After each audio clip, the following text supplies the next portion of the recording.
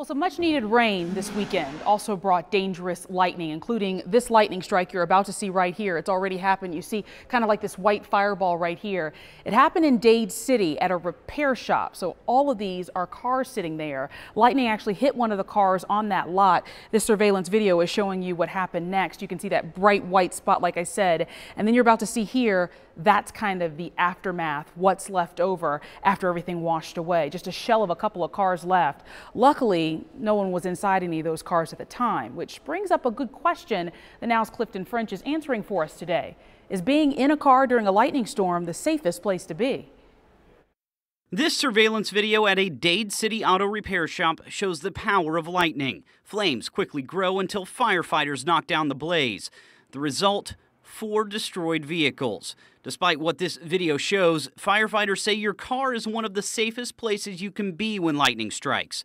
Chief Sean Whited says a perfect storm caused this much damage.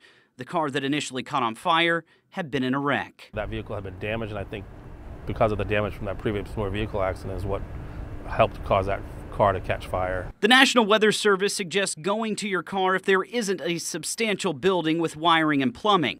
But NWS says it also depends on what kind of vehicle you're in. They say make sure that you have a hard top and that your windows are up. While the car should protect you from the lightning itself, it can still do a significant amount of damage. Most of the time, electronics get fried, and the back windshield can shatter from a current traveling through the defrost wiring. If you're driving and you're in your vehicle, safely pull off the side of the road and stay in your vehicle as long as you can, as long as there's no damage or anything. You're going to have it probably checked by a mechanic. On rare occasions, fires do happen, but officials still say your vehicle is much safer than staying outside. Only 7% of lightning strikes hit a moving vehicle or a vehicle, so it's a very low percentage. It's just a freak thing that happened last night. For the Now Tampa Bay, I'm Clifton French.